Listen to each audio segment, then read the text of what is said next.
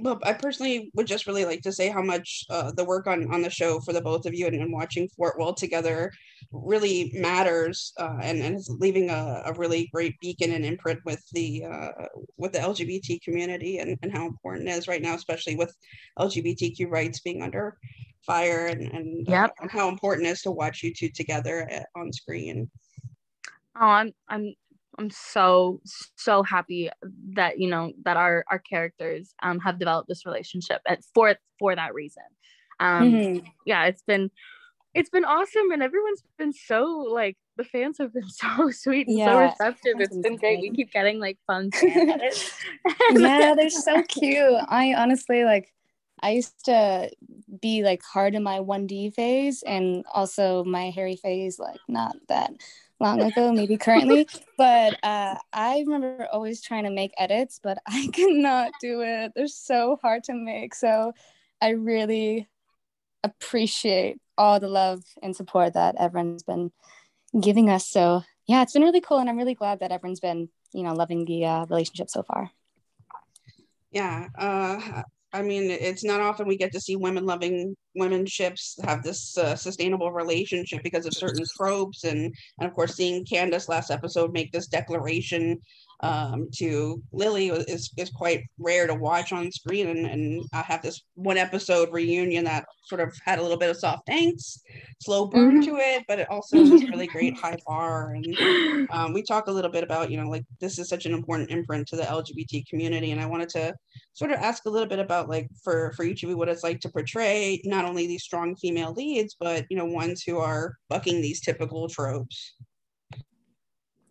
I feel really honored, honestly. It's really cool to be able to play a character that everyone's been liking so far, and everyone's been appreciating the representation, and it's been highlighting relationships that aren't normally shown on TV or not as of yet. So I think that's great, and I really am grateful to be doing a role like this, because it's my first recurring role, so I'm very happy to be off to a great start. Yeah, I totally agree. Like, I am so loving the representation on this show and getting to be a part of that representation.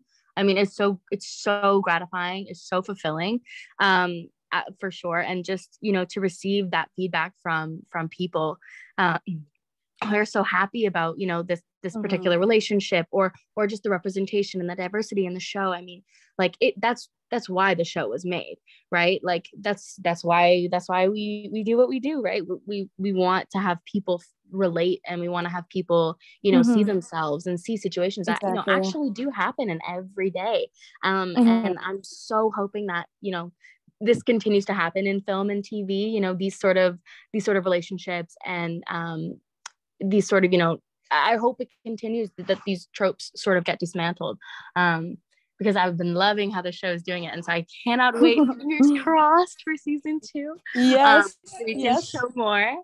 I'm so hoping, so hoping. Well, for Julia, I mean, Candace could have easily been a stereotype, and we talk about tropes, but we've really gotten to see a lot of really layered and refreshing nuances to her, and wanted to sort of ask you, when you first got her breakdown, and kind of subsequently the scripts after, and what really kind of stood out to you about the character, and obviously eventually this beautiful arc that we've gotten to witness for her opening herself up more.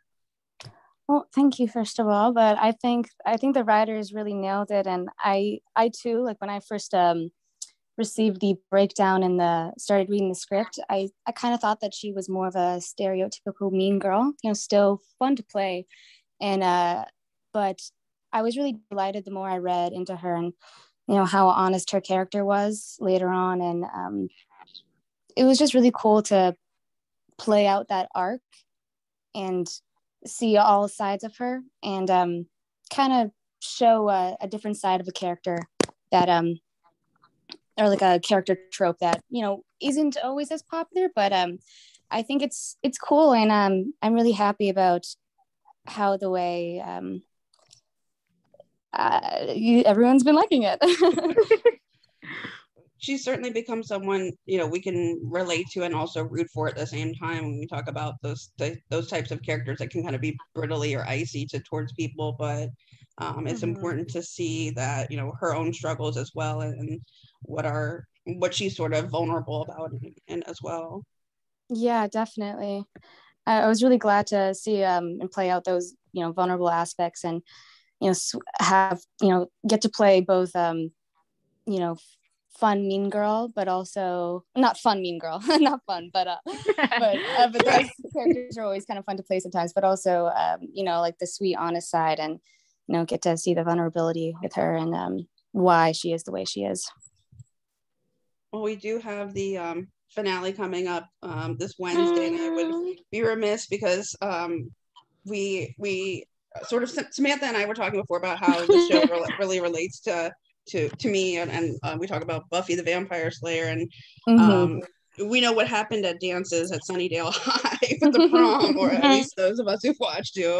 What can you share about the upcoming dance we see this season in the season finale for Pine Academy? Oh, for the dance. Okay. You can expect a lot of beautiful sort of scenery. I mean, the props set that absolutely killed it. I mean, they set up the dance in this like cafeteria in this like small school in St. John's, and they made it look magical. And you can expect this to be a very eventful night. And slightly less dancing from episode 4, slightly, but yes, I mean, you'll have to watch to find out. But yeah, also Michelle kills it in this episode. I'm so excited for everyone to watch her character. Sorry, I just actually started remembering it like flashbacks. Yeah, I love Megan and Michelle. Everyone knows that, but she is a funny girl. Okay, continue. Sorry about that. No, that's literally it. That's literally it. Yeah, I can't say too much, but yeah, expect it to be a very fun part of this episode for sure. I mean, I was going to ask if there's any like things to tease for fans or Easter eggs to watch out, but you're talking about Michelle, so like that's a whole bunch in itself that I've been so riddled in watching her work. Honestly, I think that's just me every day on set, to be honest. Like she do improv, and I'd break character. It wouldn't be good. Oh God, love her. But yeah, it's definitely fun, and you know, hopefully things are looking up for the characters, but I guess you'll have to watch to see. But yeah, also just to tease again a little bit, just a lot of questions get answered in this last episode. There's a lot, and a lot of new questions sort of come of those answers. Definitely spooky. That sounds like, you know, a lot of reasons for fans to continue their support and to continue the advocacy to sci-fi for their efforts towards the second season. Absolutely. Yes, I want to do season 2 so bad. Putting it out in the universe, we are manifesting this. I can't wait to get on set. Woo, season 2. Yeah, it's happening. So excited. It is happening. Thanks so much, Sci-Fi. You're the best ever. Guys, tell Sci-Fi thank you for. Okay, I'll move past this. Sorry. Sam, you should know to interrupt me when I go on rambling. You should know this by now. Come on. I know. I love it. Please help me. No.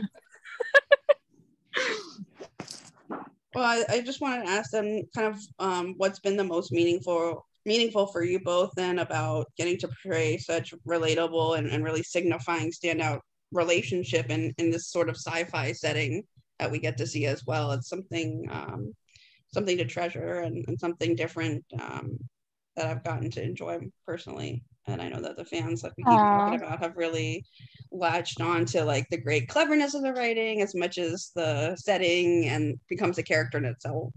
It was so fun. Yeah, I think I just really appreciate that, you know, this relationship. It isn't super I don't know how to explain it. I guess I know we keep using the word tropey, but it's true, because you don't see this I don't know, you don't see that dynamic very often between these two sort of like stereotypical characters. And so yeah, it's been really amazing getting to play this and getting to be a part of it. Definitely. And I just hope this just continues. That's yeah. Yeah, and I think that it's really cool how a lot of fans came for the monster hunting, sci-fi show, but then realized that there's also some other relationships in the show, and it was a fun treat. I know that I've been reading a lot of my DMs, and it's been really cool to know that people have been appreciating that it's not just a show about this relationship, but it's only a small segment of everyday life, not everyday life for everyone, but like of a normal relationship. And I think that it's cool that it's a lot of fans came for the monster show, but also we're delighted to see the relationship. Yeah, I was gonna say, I mean, yeah, there's obviously monsters and Astrid and Lilly, not the characters, but the show. Yes. Well, although there were clones. But true. Oh my. But sometimes the inner demons, it really kind of showed like sometimes inner demons are kind of the worst ones at times. And I wanted to kind of just ask you as a final question what you hope fans have really taken away from watching the development, either through see between your characters of Fortwell. Okay, I have an answer now. Sorry. Yes. I got distracted. But that communication is key. Don't not communicate. Like, don't leave it on a cliff note. Just talk about it and be honest. And yeah, definitely. And I think something else that like I hope they're taking away with there was a quote, and Alex Markman, she had retweeted it. It was a quote that Lily said when Candace and Lily were in the drama closet at the beginning of episode 9, and she was just like she was like what did she say? Something like I'm not my biggest fan all the time, but even I know I deserve better than that. Mm-hmm. I really hope that fans can take that from this relationship and just hopefully resonate with the fact that you have to put yourself first, and you have to put your needs first sometimes, and like it's okay to do that, and you don't always have to just like fall back on what's easy. Sometimes the harder route will end up having a more successful ending. So always have to stand up for yourself. Yeah, no, for sure. And I feel like that was great for me to play, and for me to see Lily get to that point where she was able to do that for herself. So yeah, and also of course I want fans to take away the whole message of the show is that it really doesn't matter what you look like or who you are. You deserve love. And you deserve to be accepted. And you don't have to earn love.